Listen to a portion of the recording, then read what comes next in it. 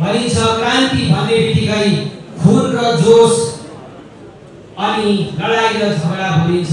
तर आज SDF party भित्र भएका मेरा क्रान्तिकारी साथीहरू, उमेरले मेरा बाउ समान, दाजुभाइ समान, चेलीबेटीहरू सबैजना जो क्रान्तिको आगोले मन भित्रबाट डढेर सिक्किमको पूर्ण बहाली, हरियाली, शान्तिको लागि जुन क्रान्तिको बिगुल लिएर 31वां यो सम्पूर्ण क्रान्तिकारी क्रान्ति दिवसमा आज यहाँ आउनु भएको छ।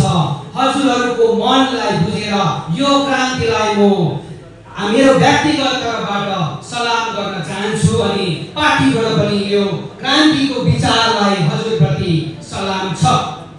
यसैले म आफ्नो विषयवस्तु पर्यटन विभाग टुरिज्मलाई लिएर आएको छु।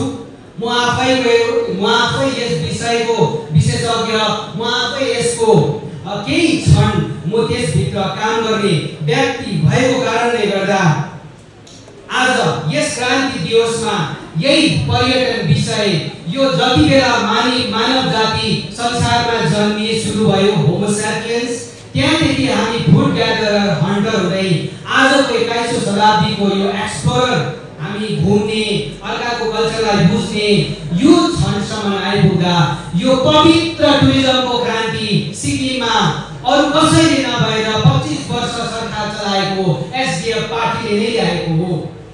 म ठोक्क साथ भन्न चाहन्छु यो सबैभन्दा पुरानो सब्जेक्ट। तर आज टुरिज्मलाई प्रोडक्ट, प्लेस, प्रमोसन र यसलाई प्राइस भनिन्छ भने यो चारवटा पिले टुरिज्म विषयवस्तु चल्छ।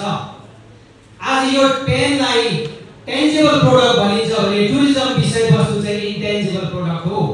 सिक्किमलाई हेर्नको लागि चाहिँ सिक्किममै आउनुपर्छ, सिक्किमलाई एक्सप्लोर गर्न सिक्किममै आउनुपर्छ। तर यो सबै म्यानेजमेन्टले दिएको टपिक माथि पनि सारा विश्वमा आत्मा, प्राण र सास फेर्ने मानव जातिले चाहेको एउटै मात्रै कुरा हो, त्यो पिस, शान्ति। आज सिक्किमको शान्ति नभएको कारणले गर्दा 2020 देखि यताको टुरिज्म डिक्लाइन भएको छ, घटेको छ, स्तर झरेको छ। अब यहाँ कसरी झर्दैछ स्तर भन्ने कुराहरू विभिन्न विषयवस्तु त्यसको लिङ्कको कारणले गर्दा भइरहेको छ। लजिस्टिक, ट्रान्सपोर्टेसनको कारणले गर्दा, त्यो मात्रै नभएर एडमिनिस्ट्रेसनको फेलियरको कारणले गर्दा, त्यो मात्रै नभएर वर्तमान सरकारले भइहाल्छ भनेको कारणले गर्दा वर्तमान सरकार चाहिँ आज टुरिज्म डिक्लाइन इन्डस्ट्रीको एकदमै 1 नम्बर जिम्मेवारी उहाँ हुनुहुन्छ। कसरी भन्नुहुन्छ भने आज पर्यटन विभागलाई सोचेर सिक्किममा जुन 2020 देखि यताको society based tourism, homestay based tourism, यी सबै विषयवस्तुहरूमाथि अध्ययन भएर इन्भेस्ट गरेर आज यो स्तरमा पुगेको। तर 4 सालमा, हरेक सालमा 10 सालको स्तरले घटेर सिक्किमको आज विश्वमा 40 वर्ष पछाडिको टुरिज्मको जुन इन्डस्ट्री छ यसमा हामी धकेलिएका छौं। यो कुरा तपाईहरु सबैले मनमा लिएर जान सक्नुहुन्छ। 1 वर्ष बराबर 10 वर्ष पछाडिका छौं, किनभने आज हामीलाई जति पनि travel agent, tour operator, inbound र आउटबाउन्ड प्रोसेस हुन्छ त्यसमा हामीलाई पहिलो मेलमा दिएको छ, जहिले पनि मेल आउने गर्छ, is this Sikkim is safe place to visit. सबैभन्दा ठुलो चुनौतीपूर्ण विषयवस्तु यो छ। किन भन्दाखेरि चाहिँ दिनदाडे हस्पिटलमा यहाँकै पब्लिकलाई, डाक्टरलाई छुरी हान्ने राज्य हाम्रो सिक्किम भयो। एमजी मार्गमा टुरिस्टलाई जहाँ अतिथि देवो भव भनेर मानिन्थ्यो भने एमजी मार्गमै खुला रूपमा टुरिस्टलाई सोशल मिडियामा भाइरल हुने गरी कुटियो। बागडोग्रामा जाँदा टुरिस्टलाई पिकअप गर्न दिएन। त्यो मात्रै नभएर हरेक सरकारले बनाएका पार्किङ फिसहरू तानाशाही हिसाबमा बढाइयो। ट्रान्सपोर्टेसन डिपार्टमेन्टले लग्जरियस गाडीहरूको चार्जेसहरूको बढाएको कारणले गर्दा गाडीको भाडा डबल भयो। गुजरातले आज 4 महिना अघिदेखि सिक्किमलाई प्रतिवाद लगाएको छ, कोही आउनु मानेको छैन। त्यो शान्ति सिक्किम, हरियाली सिक्किम, विश्वमा चिनिएको सिक्किम आज काहीँ कतै डर र त्रास आफ्नै सिक्किमवासीले सिक्किने हामीले पनि आफ्ना छोराछोरी घर बेलुका साँझमा नफर्किँदा फोन र कल्सहरू गरेर हामीलाई चाँडोभन्दा चाँडो घर आउनुपर्ने सिचुएसन क्रिएट गरेको वर्तमान सरकारको कारणले गर्दा आज हाम्रो टुरिज्म घटेको छ। यो पुस्ताको हाम्रो क्रान्ति हो, यो पवित्रताको हाम्रो क्रान्ति हो। म विशेष गरेर नमन गर्न चाहन्छु एसडीएफ पार्टीले 25 वर्ष जुन क्रान्तिलाई कायम राखेर सिक्किमलाई स्किल्ड नलेजेबल हरेक क्षेत्रमा सक्षम बनाएर टुरिज्म व्यवसाय विश्वमा चिनाउने, अर्ग्यानिक मिसनलाई विश्वमा चिनाउने जुन श्रेय जाने काम आज पार्टी अनि अध्यक्षले डाइरेक्सन दिएर उहाँको लिडरशिपमा भएको थियो। त्यो सबै कुराले आज सिक्किममा हरेक पढालेखा सेल्फ इम्प्लोयमेन्ट भएका थियो।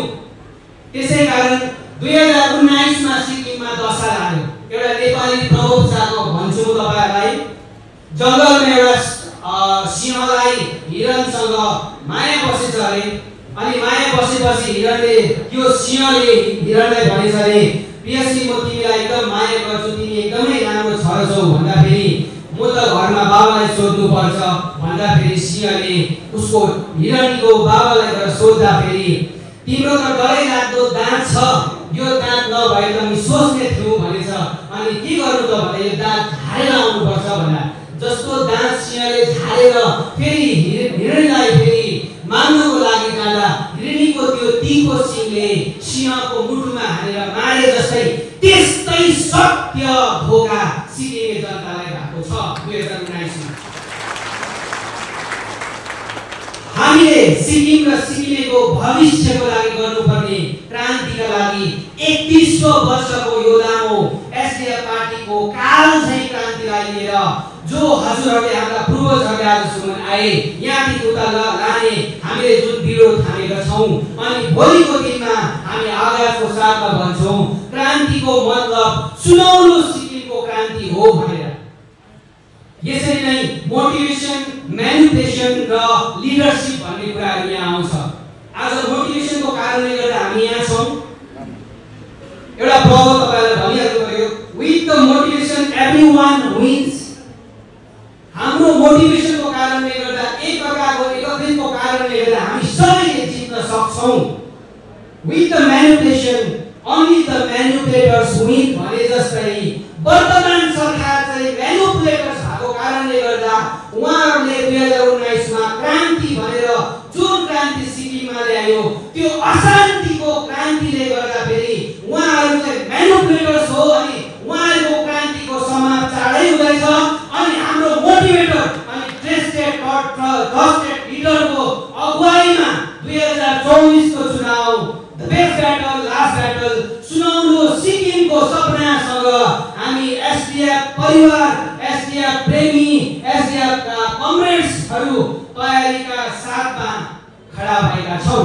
यो हाम्रो पवित्र क्रान्तिको अगुवाई, यो हाम्रो पवित्र क्रान्तिको जुलुस।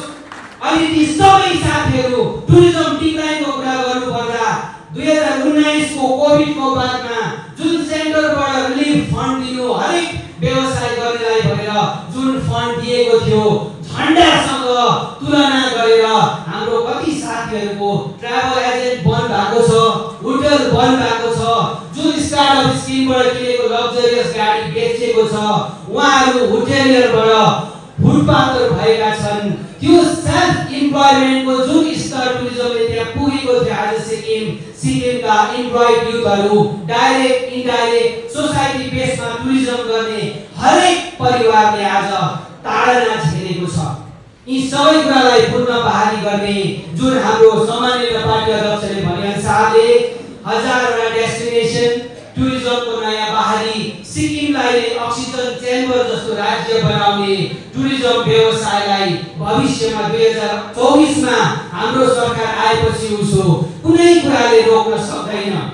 तर त्यो अगाडिको हाम्रो पवित्र क्रान्ति भनेको चाहिँ हामी जति पनि हामी उकुस मुकुस भएर हरेक क्षेत्रमा हामीलाई लागेको छ, हामीलाई यो भएन, यो फिल्डमा यो भएन, यहाँनिर यस्तो भएन भनेर यी सबै कुरालाई चाहिँ सही गर्न अनि सिक्किम सिक्किमको पूर्ण बहाली गर्नलाई हाम्रो क्रान्ति जारी छ।